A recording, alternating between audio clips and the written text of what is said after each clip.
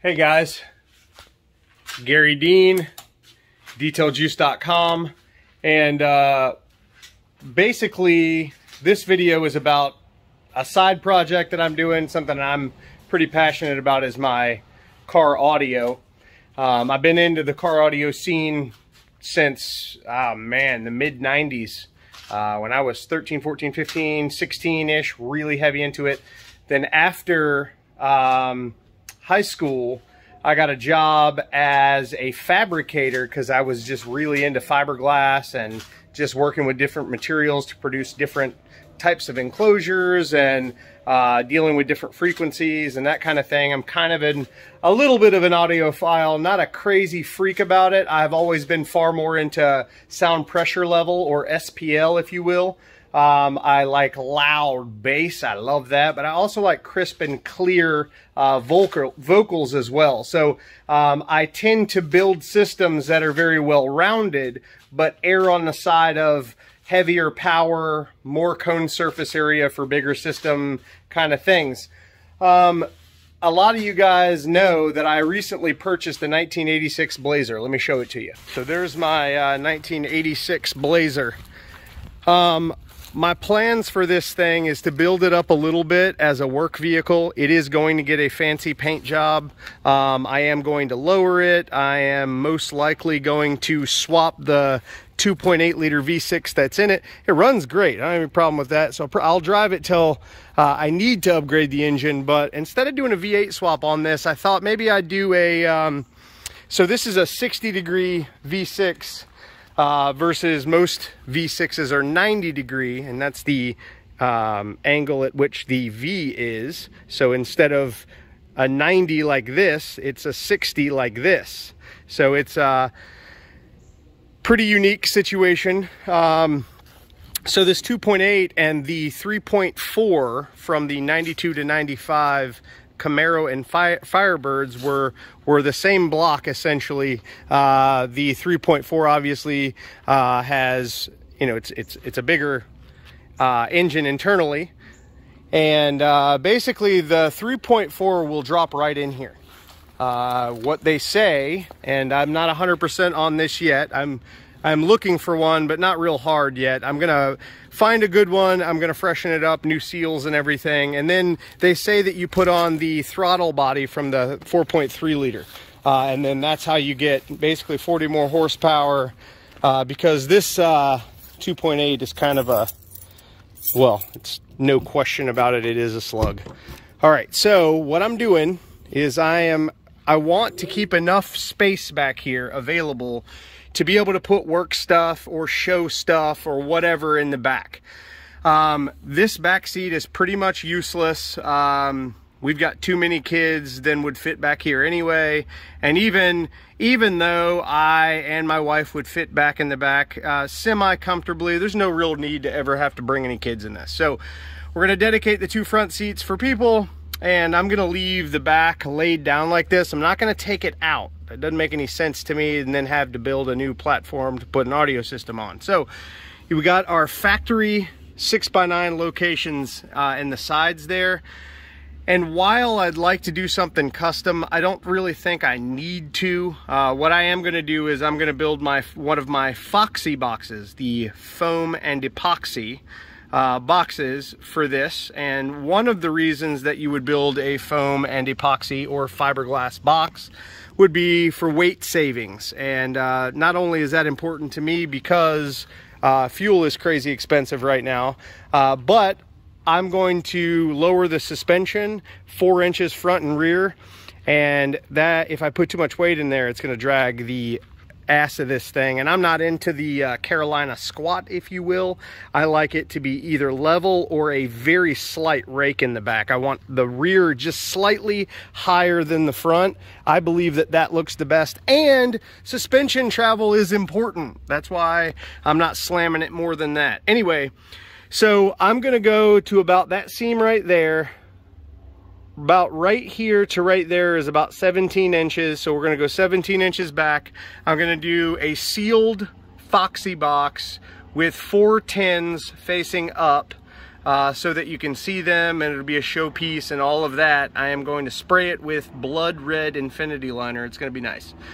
Anyway, so that's the plan for this thing. And with that said, and now that you've seen this, like I said, I'm going to put some Scar Audio TX Series 6x9s in the back here. I've got Scar TX Series 4x6s that are going in the dash, and I've got the TX Series tweeters that'll go up there as well. And I might do some kick panels in the front, depending on how my volume is.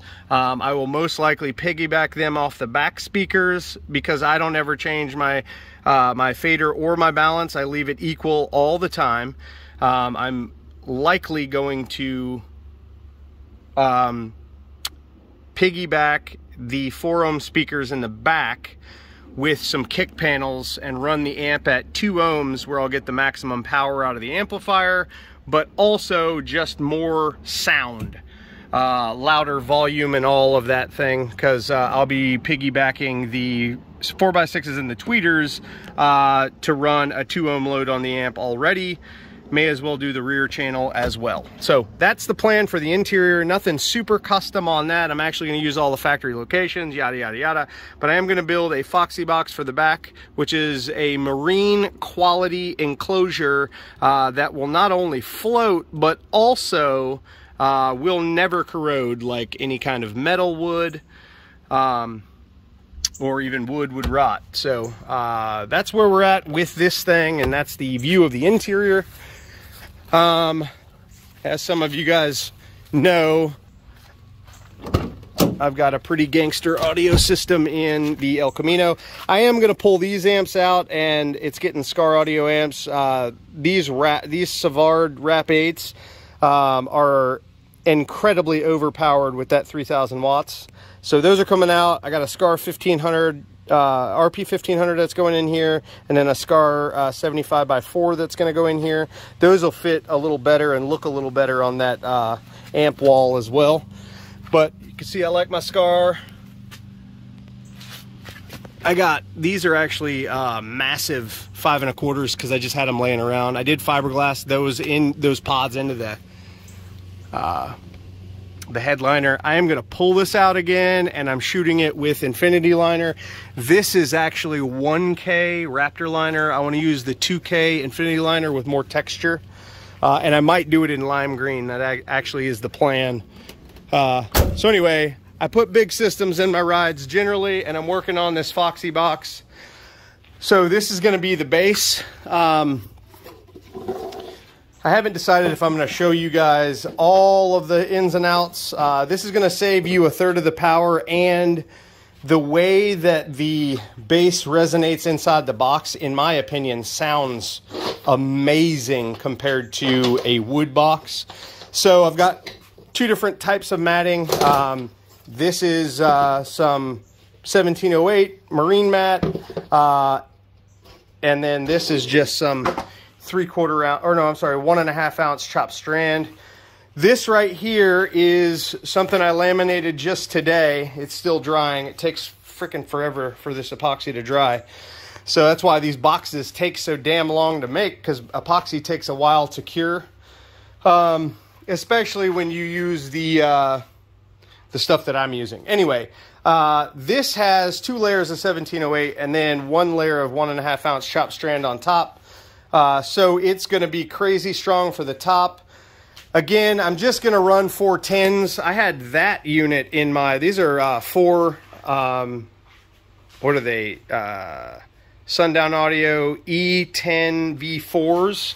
So those are pretty awesome. I just don't want to put all that bass in the Blazer. That's all. And that box actually fits perfect right behind, right where I'm going to put this box. That one fits perfect back there. It's a lot of weight. It's a lot of bass that I don't need.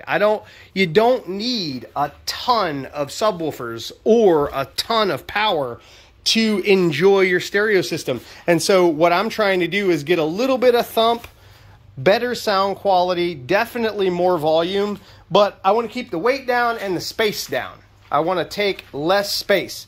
So there are a few brands out there who specialize in smaller enclosures for their boxes. CT Sounds is one of the brands. I really, really like their stuff. I actually have a couple of their 8s. I have a couple of their the Tropo 8s. I've got 2 of those. Those are actually, we're going to go in the Mini, but having a crazy issue with the Mini with noise and all of that, so I abandoned that project. Apparently Minis are very problematic, and I ain't got time for that. So anyway, I got to laminate the other side of this and then cut all the panels. This is actually the footprint of the box. That's how big the box is going to be. 17 by 38 wide, and then it's going to be 11 inches tall. And I'm going to run the MB Quart, these guys right here. I'm going to run the MB Quart Discus. You can see those, the DS1 254s. That's a 10-inch shallow subwoofer.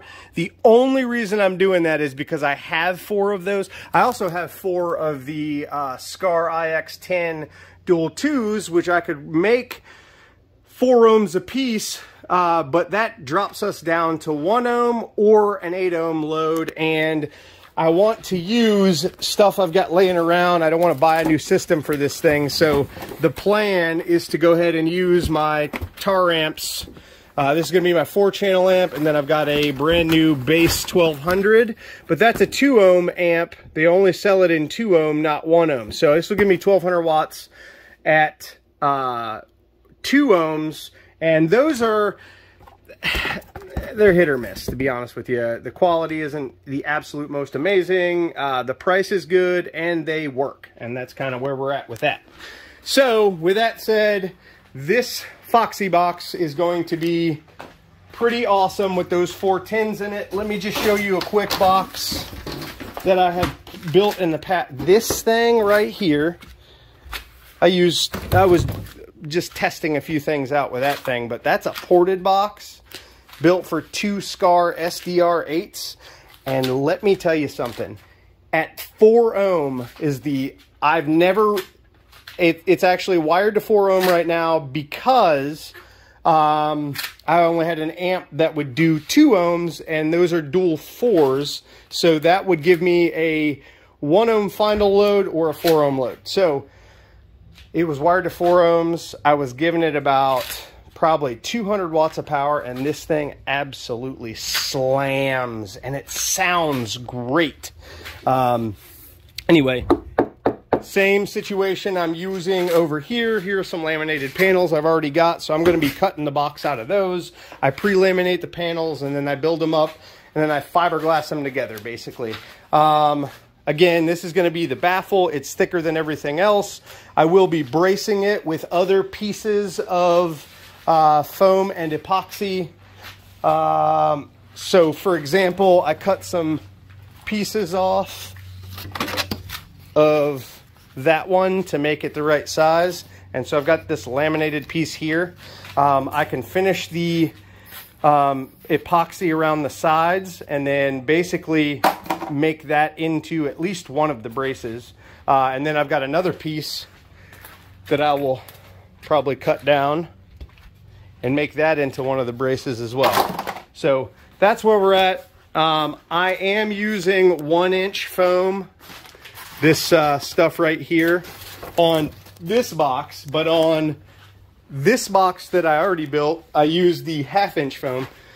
It worked out great. There's a sheet of it right here, but if we were going to compare it, a little piece right here. Yeah, there we go. So this is the Lowe's variant. This is 1/2-inch. You can see literally half the amount. This is fine. This is all you need. I already had these from another project, which is why I'm using those. Otherwise, I would not have gone out and purchased this. Since COVID, the 1-inch, it used to be $19.99 at Home Depot for a sheet. Since COVID, it is now $30 a sheet. So if you're going to attempt something like this, I highly recommend getting the 1/2-inch, because the foam isn't going to give you any more structure. It's what that's what the fiberglass does for you. So as far as that goes, this will have plenty of structure for those little sealed, those little shallow mount tins that are going in it. I'm not worried at all about that. This thing is built like a brick shit house. It is super strong, and really all I used on that was just chopped strand. I didn't use any of the stronger 1708, or I've got 6 ounce right here of mat that I could use, but really the chopped strand is plenty strong if you layer it up. This is the chopped strand right here. So anyway, so that's kind of like what I'm working on today, is working on getting this box built. And then I have blood red, which is what I will be infinity liner. That's our 2K bed liner material. That is what I use for the actual finish.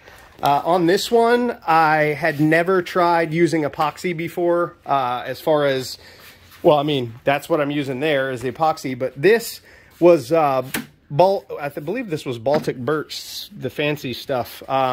Double layer baffle on the top. The port is all painted, but I used the unicorn spit red dye on this, on the wood on this, and then I epoxied over it. I'm not happy with the finish that it left.